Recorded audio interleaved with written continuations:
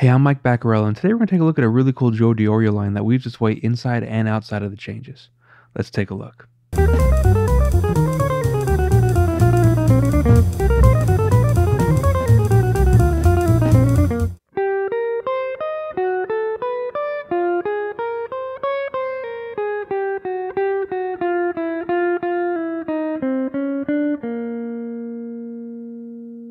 This line is a 2-5 in the key of B flat major 7. So we have a C minor 7, an F7 to a B flat major 7. The cool thing about this line is that Joe takes an idea and moves it down chromatically until he reaches a point of resolution. So let's take a look at what he's doing here. So over the C minor 7, he starts with this shape. Now you might recognize that as the top part of your basic pentatonic box shape.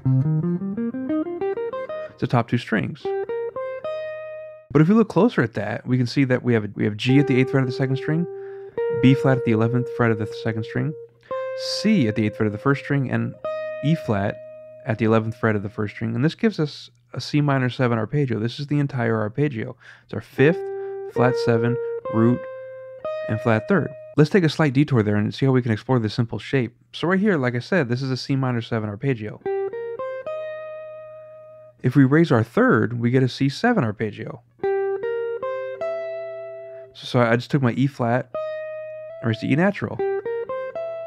If I raise my 7th as well, I get a C major 7. So I raise my B flat to B and E flat to E, I have a major 7 shape. And if I go back to the minor 7 and then I lower the 5th, I have a minor 7 flat 5 shape. Lowering the G to G flat. And the coolest thing about this particular shape on the 1st and 2nd string is it repeats exactly as is on the 3rd and 4th string and on the 5th and 6th string.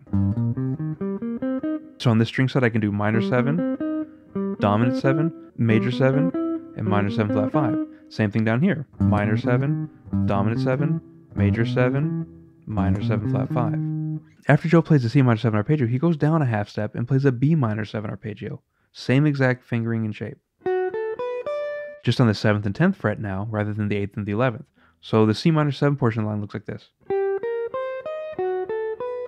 So just moving down chromatically, and then jumps down to F, which lands us on our F7, and he starts the exact same shape there. So it goes F, A flat, B flat, he gets a C on the 8th fret with his 3rd finger, D flat, C, F, A flat, and that takes us to G natural, which lands us on the B flat major 7. So the F7 portion looks like this.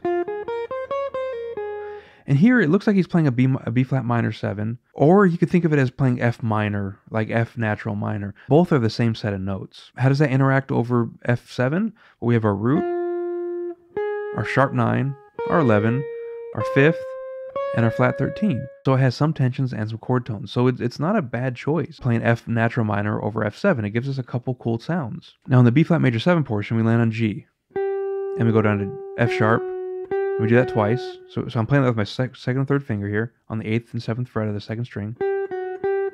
And then we go F natural and down to E natural. And then 2 Fs. So we have.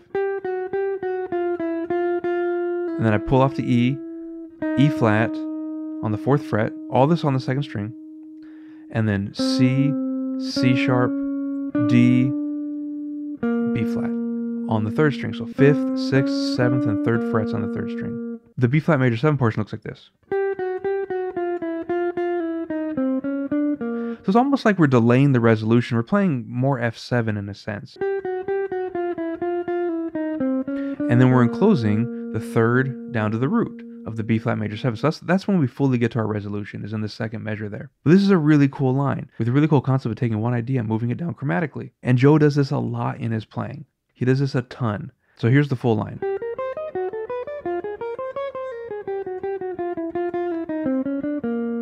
So I hope you enjoyed taking a look at this great line. It's a cool concept, and it's really cool for the ears because it does take you out and brings you right back in. So thanks for checking out today's lesson. Keep practicing. I'll see you next time.